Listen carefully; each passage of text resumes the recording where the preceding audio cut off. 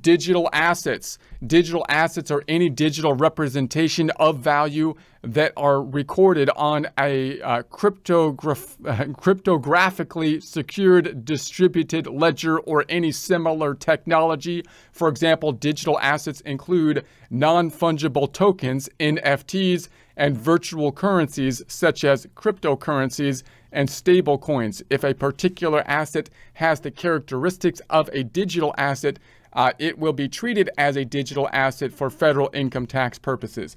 Now, the digital assets come into play because when you start to value things or think about income and whatnot, the digital assets are kind of a new thing.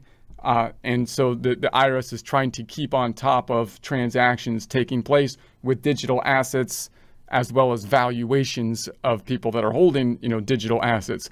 So you'd have to check the yes box next to the question on digital assets on page 1 of Form 1040 or 1040 SR. If at any time during 2023 you A, received as a reward or payment for property or services, or B, sold, exchanged, or otherwise disposed of a digital asset or any financial interest in any digital asset.